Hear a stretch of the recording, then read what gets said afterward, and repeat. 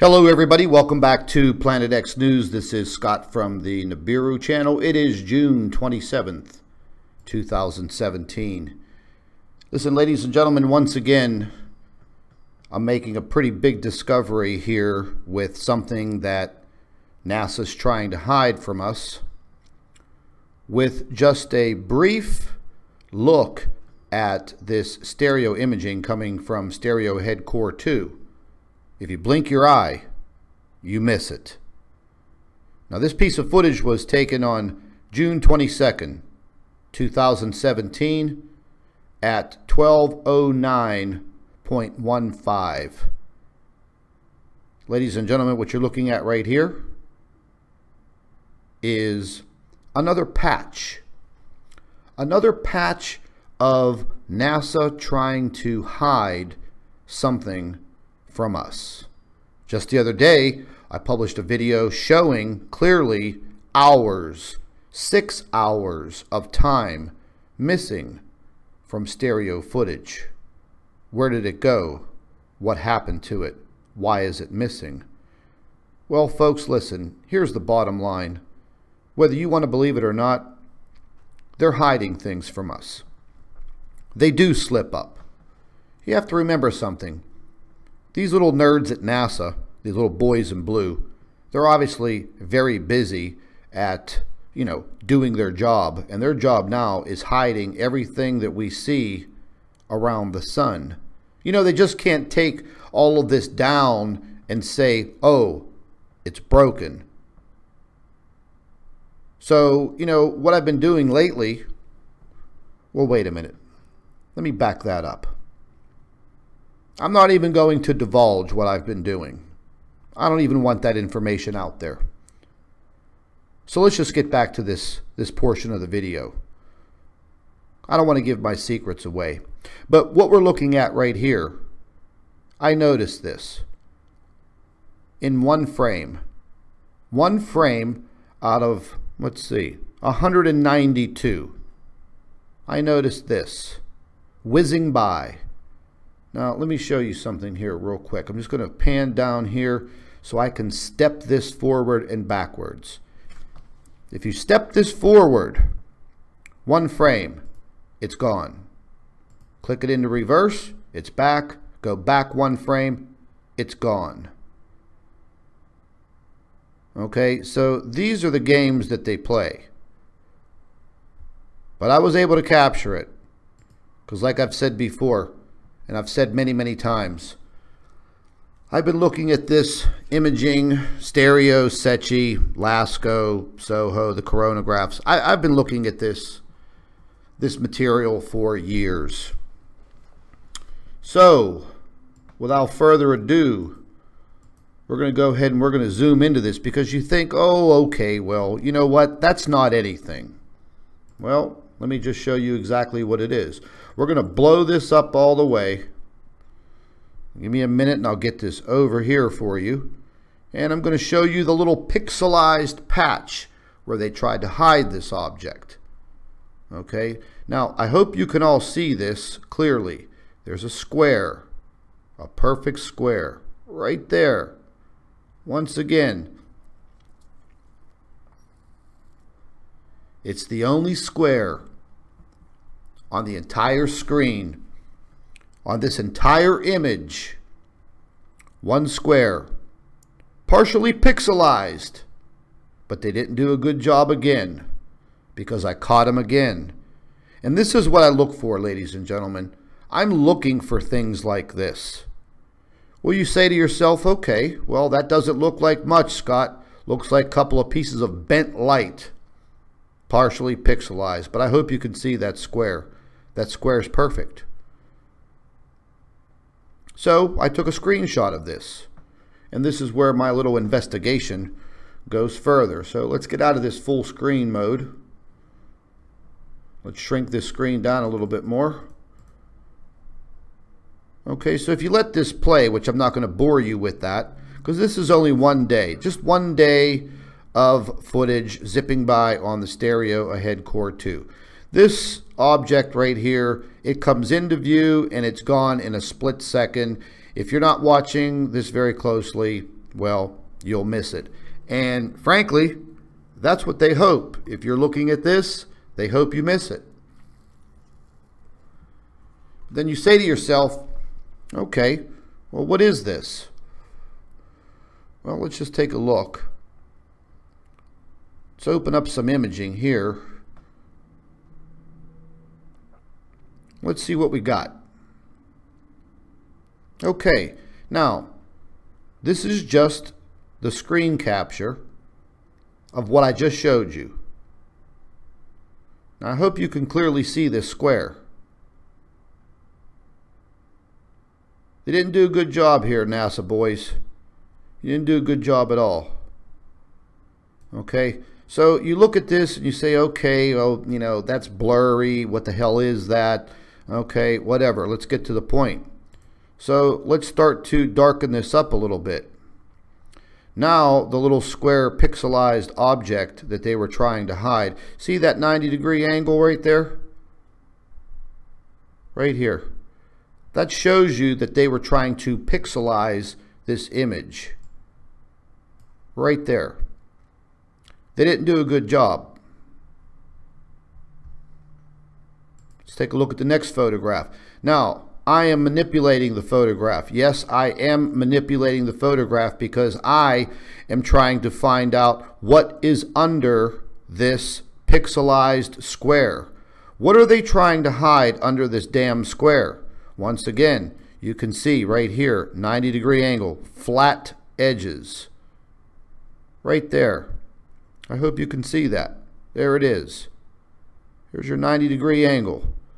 90-degree angles don't exist in outer space, ladies and gentlemen. We all know that. Let's take a look at this light source. What's going on here? What is all this? I've never seen anything like that whipping by on any stereo imaging. It's not a comet. It's not a meteor. It's not a UFO. But what it looks like, it's starting to show me exactly what it is. Now I can clearly see the round object. But we're not finished. We're not finished by any means. If you look right here, folks, you can start to see the round shape. Let your eyes center in on this shape. Right here, once again. Even though it's pixelized a little bit, you can clearly see this is beginning to form a round object. Brown dwarf, baby. Plasma, ejection. This is definitely something going on this substellar object. Now we darkened it up a little bit. It's a little bit more. Now, even though you can clearly see the 90-degree angle over here in the corner, they didn't do a good job. Now you're starting to see this object form even better. That's what they're trying to hide. I'll zoom in a little bit more so you can see it. Very, very hard to disguise spherical objects with square pixels.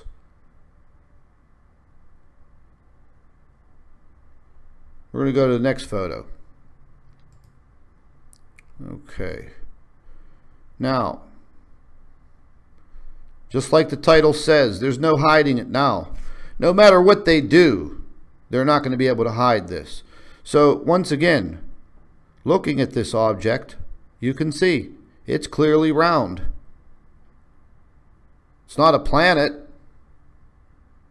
It's not Jupiter. It's not Saturn. That's our planet X. That's one of them.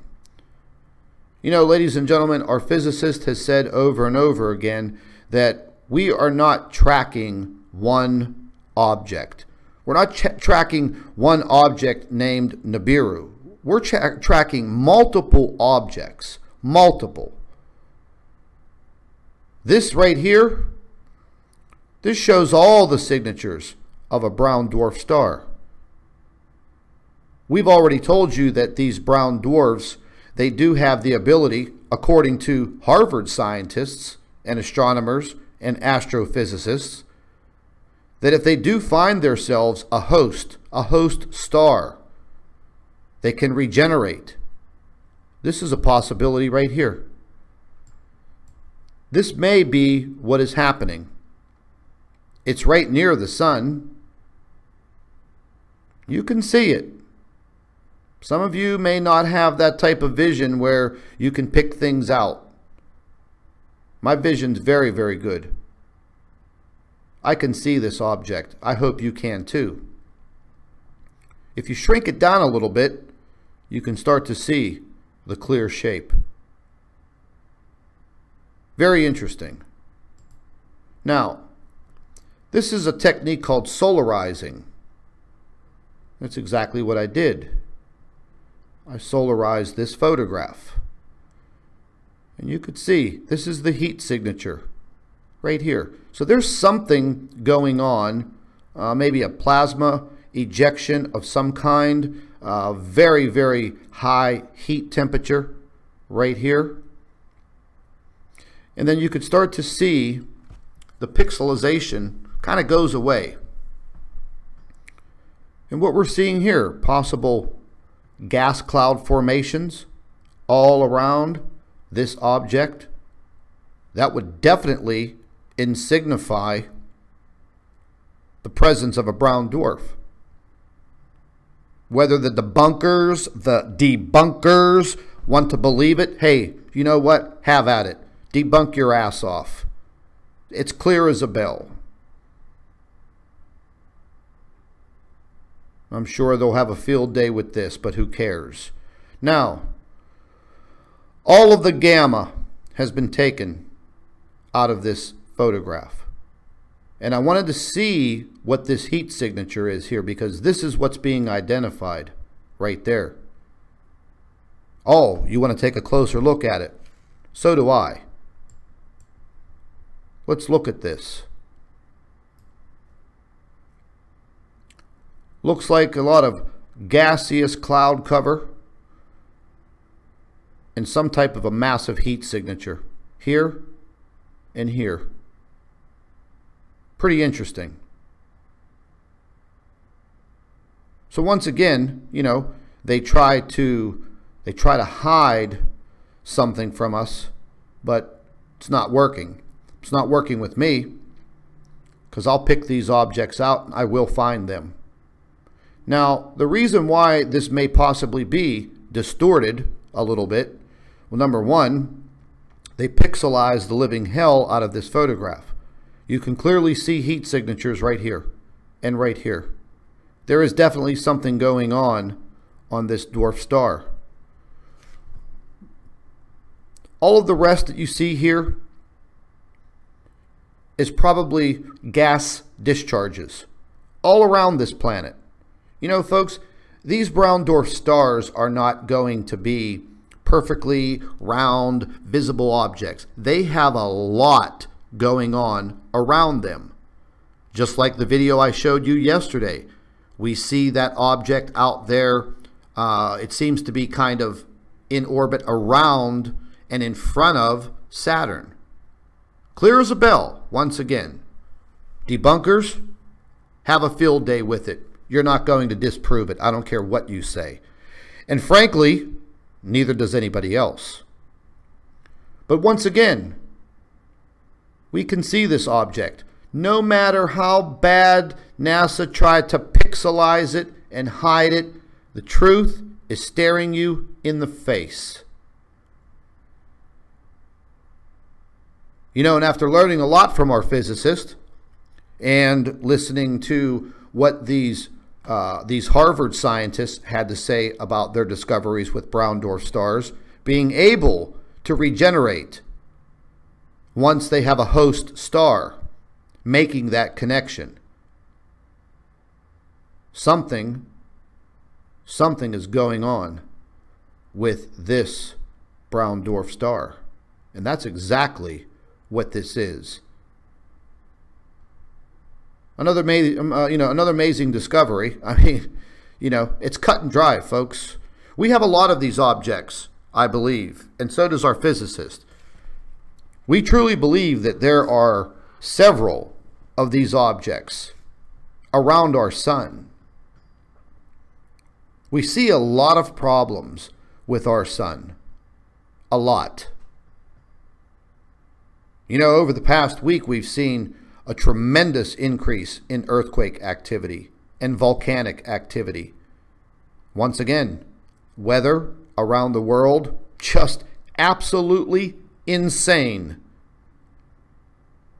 And now, the devastating threat of extreme temperatures. Chihuahua, Mexico. Chihuahua, Mexico topped off, I believe it was yesterday, at 126 degrees Fahrenheit. The people out in the southwestern part of the United States are cooking like they are in a microwave. Things are just melting at extreme temperatures well over 100, 110, 115, 120 degrees. And who are the idiots calling for an ice age? Really? What type of material are you reading? Step outside. Make some observations. Don't try to spread disinformation, because that's exactly what you're doing. Grand solar minimum? Nah, I don't think so. There's no evidence of it. You know, ladies and gentlemen, the reports that were put out pertaining to this grand solar minimum, where does the information come from? It comes from the government. So the government's not going to lie. They're not going to skew the information to make you believe something. They do it all the time. Once again, big discovery. This object is there. I spotted it. You do a little homework. You take a look at the pictures, and then you know it's just there. And just with a blink of an eye, it's gone. But I saw it, and I knew what I saw that they left in the photograph that was shining through were these heat signatures right here. You didn't do a good enough job, NASA boys. But that's okay. We don't need you guys anyways. Let's see if we got another picture here. Yeah, I put this one into a blue hue. And once again, you can see it. Clear as a bell. Heat signature, white. Look at that. But that's about as hot as you're going to get there. Here's your object. Perfectly round, even though it's pixelated. Definitely seems to be a lot of gas, dust, debris shrouding this object. My belief, definitely a brown dwarf star. And right near our sun. Here, I just darkened it up a little bit more. Once again, there you go, folks. No hiding it now. Right here. If you pay very close attention, you'll see these pixelized squares forming the spherical shape. So you ask yourself, how's that possible? Well, if you know anything about digital photography or this type of digital scamming that NASA's doing, you can clearly see they're trying to hide it. They tried to pixelize it. And they thought because this glint of this heat signature would zip by in one frame so fast that the human eye wouldn't see it. But I'm a Planet X researcher. I look for these things. Been looking for these things for a long time.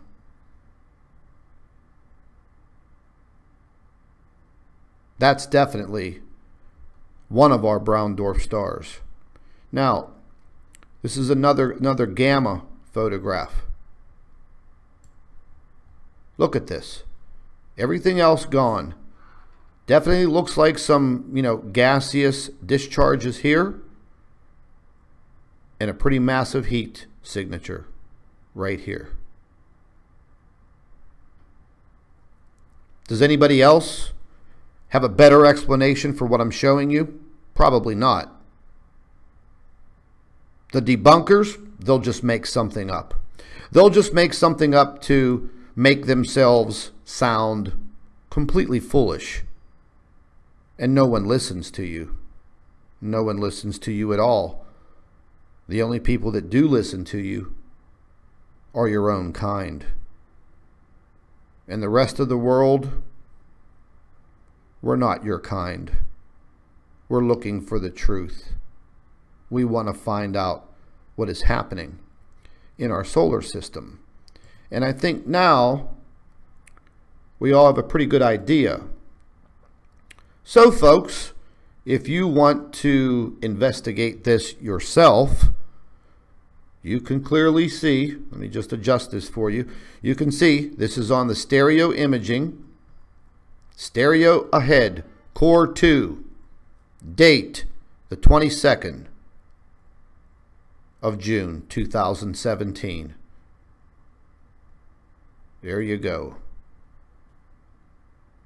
There you go. There's your time stamp right there. If you blink, you miss it. But you can see they tried to pixelate it. It didn't work. Once again, the Nibiru channel, Planet X News. We're finding the breaking information just about each and every day. And in a very short amount of time, our physicist is going to be here in the States, and we're going to go to work full time, probably about 16 hours a day. We're going to do as much as we possibly can. And once again, we're going to make an attempt to blow the lid off of this and bring the truth to the entire world, because we deserve it as human beings. This is Scott from Planet X News and the Nibiru channel. Thank you for watching.